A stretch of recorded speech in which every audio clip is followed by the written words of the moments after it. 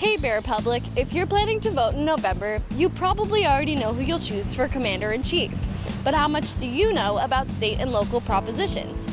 Since most of us are probably less than thrilled to read through the voter information guide, I'm going to break down some of the California propositions for you, beginning with Prop 62 and 66. Both are about the death penalty. If California and capital punishment were friends on Facebook, their relationship status would probably be it's complicated. Basically, from 1851 until now, California and capital punishment have been on, off, and on again more times than Drake and Rihanna and Justin and Selena combined. Crazy, right? And it's not over yet, Golden Staters. Repeal, reform, or keep. That's what Californians will decide about capital punishment when they vote on Tuesday, November 8th.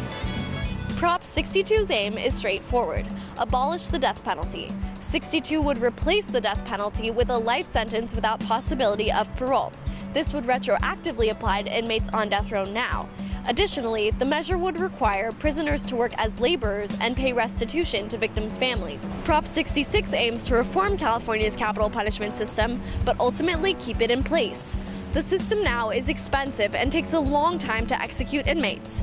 The measure would allow trial and appellate courts to hear petitions against conviction before they go to the California Supreme Court. Appeals would be limited to 5 years after the original conviction. Additionally, the measure would ease attorney qualifications to represent inmates, would give a portion of inmates' earnings to victims' families, and would allow inmates to be housed at any state prison versus just the two used now. Capital punishment is a complex issue.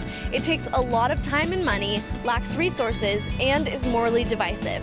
But whether you're okay with the current system, want to reform it, or are against it altogether, you can make your voice heard when you vote on Tuesday, November 8th. Oh, and one more thing. Prop 62 and 66 are not compatible measures, so if they both pass, the one with the more yeses takes the cake. Happy voting, Californians!